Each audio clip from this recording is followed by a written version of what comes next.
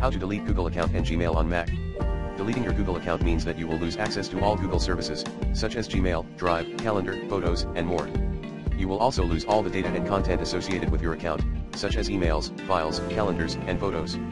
Therefore, it is important to back up your data before you delete your account.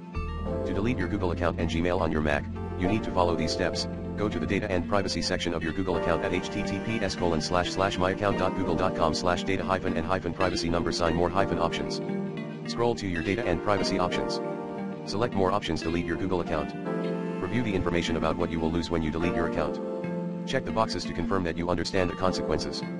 Enter your password and click Next. Choose a way to verify your identity, such as a phone number or email address. Enter the code that you received and click Next. Click Delete Account to confirm that you want to delete your account permanently.